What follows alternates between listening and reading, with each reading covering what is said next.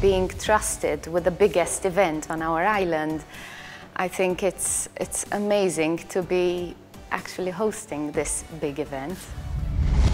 Well, for most people, they might think that it's going to be harder work on myself, but I can guarantee that it's an easier task, because if you're the only host, you have to carry all the responsibility in your hands no matter what. Having a co-host, you need to share, you need to be careful that you're not talking too much more than your co-presenter. So I'm actually really pleased that I'm going to be all on my own, like a few months back during the Malta Eurovision Song Contest. On the other hand, if the committee decided to have another presenter with me, I would have adapted easily, no problem. Exciting, fun, colourful, as we can see, and full of surprises.